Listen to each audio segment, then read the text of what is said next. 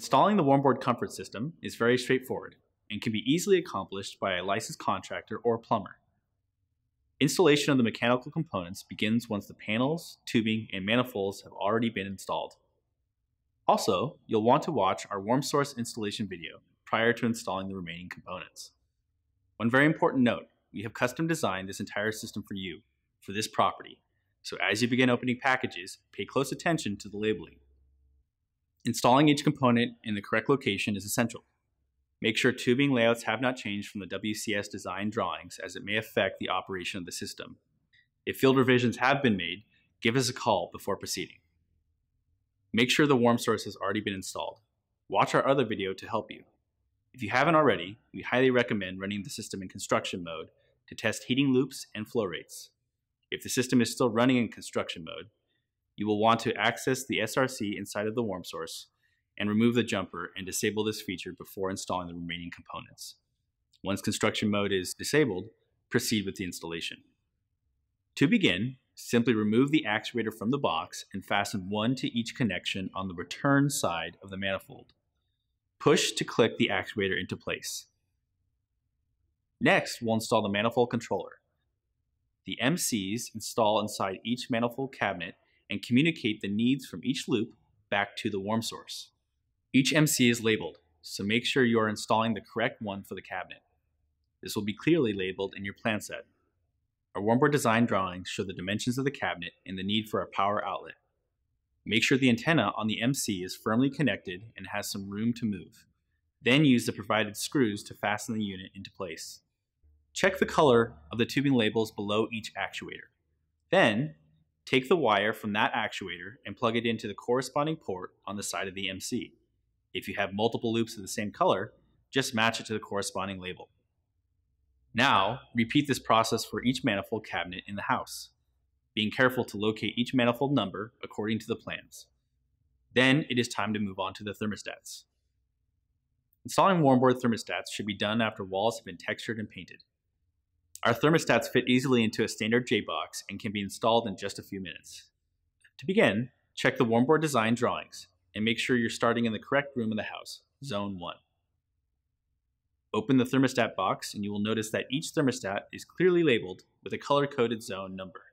Remove the Zone 1 thermostat from the box, then slowly separate the two pieces. Connect the two wires from the back of the thermostat to the wiring in the J-box. Then, fasten in place with the arrows pointing up. Once done, snap the thermostat back into place.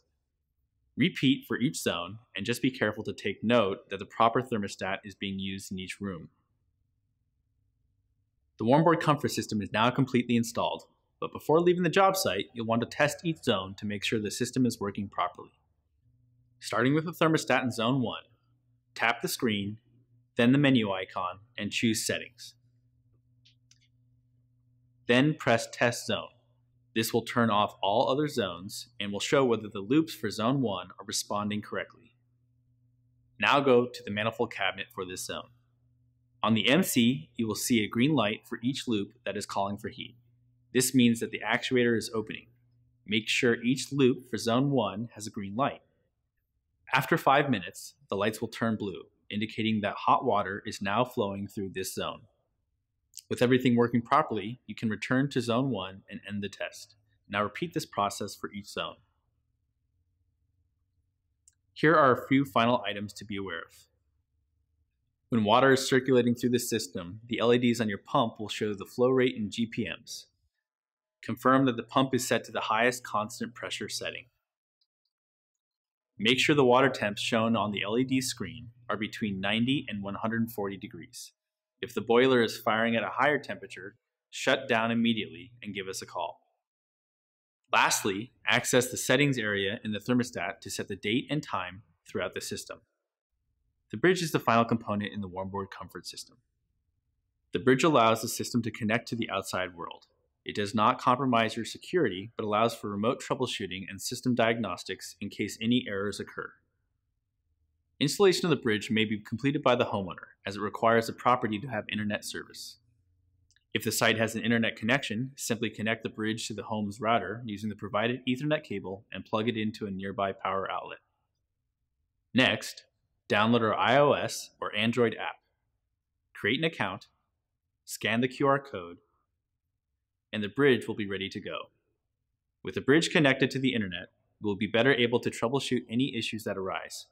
Date and time will be kept accurate, and if you leave the house for a few days, you'll be able to operate vacation mode. If you have any questions, give us a call or visit us at warmboard.com.